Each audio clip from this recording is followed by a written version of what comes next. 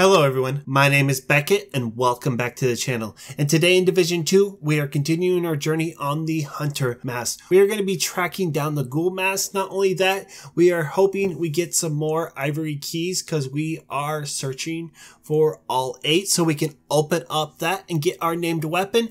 And we're going to end up making a build surrounding that weapon, just around that weapon. And we're going to see what it does. It'll probably be bad, but you never know. But if you are just looking for the mask, we can also show you how to do that. But before we get started, if you enjoy the content, hit that subscribe button. And if this video helped you out or you just enjoy the content, hit that like button.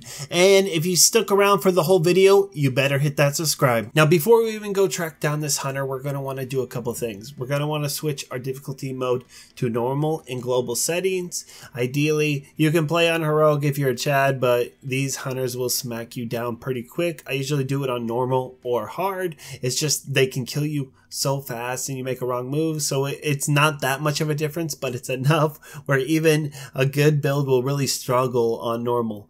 Also, you want to be at nighttime, so if you don't want to wait or you just want to see what time it is, you can go to photo mode and it will pull up the time. And let's say it's like 8 p.m. it will say 2000 and we just have to wait till 2100, so you can always come back. The time keeps going whether you're logged on or logged off. After that, we can start our hunt and go track down this hunter. Once it's 9 o'clock, we're going to want to head over to Lincoln Memorial and we're going to head over to an underground entrance. It's the furthest north one and we're just going to want to book it there. Don't worry about anything or anyone. Once we make it to the underground entrance, we're just going to want to take the ladder and head down the tunnel until we reach some stairs, and we're going to go to the second floor. There'll be a computer right next to a big map of Washington DC on the wall. We're just going to interact with that and there'll be an X on the map. If you look, and you'll be able to see that's exactly where the hunter is going to spawn.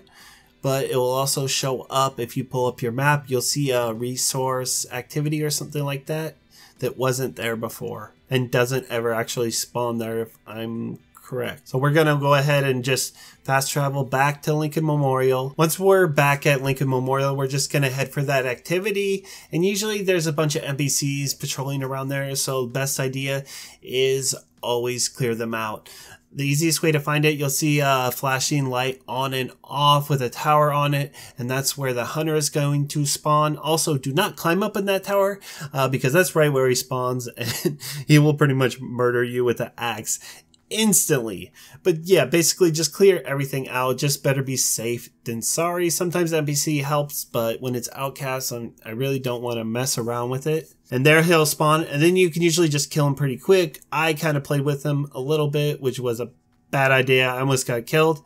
But you can usually nuke him with the M1A focus build, or just any M1A red build. Really works really good on these hunters. Once you take out that hunter, you now have your Ghoul mask and you are one step closer. And I think you have a chance to get an Ivory key, but no matter what, we'll get all of our Ivory keys by the time we kill our last hunter. The mask actually looks not too bad, and there's some masks that aren't actually that bad, and I'm kind of growing on them. But next time we are going to be taking on 2 hunters at the same time, and that's going to be fun. So we'll see how that goes over, especially doing it solo. I will see you guys next time. Have a great day. And if you stuck around for the whole video, you better hit that subscribe.